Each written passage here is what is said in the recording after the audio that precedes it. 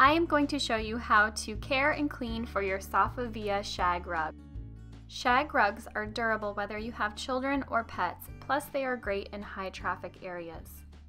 I think you will be impressed with how your Safavieh shag rug is packaged.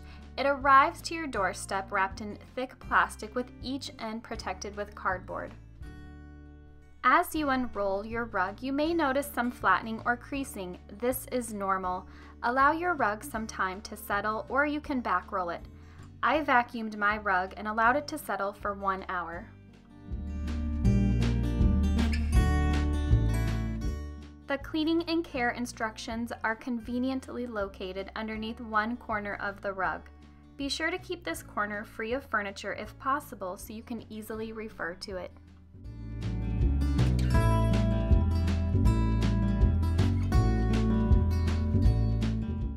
Regular vacuuming is one of the most important ways to care for your shag rug. Use a canister vacuum with the option to switch off the beater bar brush. You do not want to use the brush feature on your rug, and steer clear of any hand knots or fringe details if your rug has them. To keep your rug looking in the best shape possible, you want to regularly vacuum it if it is in a high traffic area like mine is. I tend to vacuum mine every day to every other day. Shag rugs are really easy to care for. They are durable and practical for everyday living. However, you'll want to address any spills right away.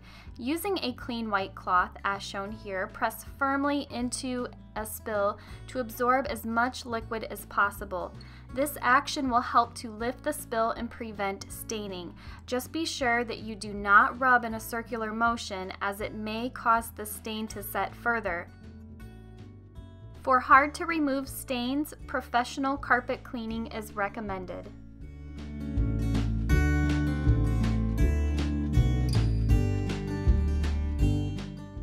I haven't experienced any shedding with my shag rug. However, if you do have an occasional loose piece, be sure to use scissors to cut them instead of pulling it.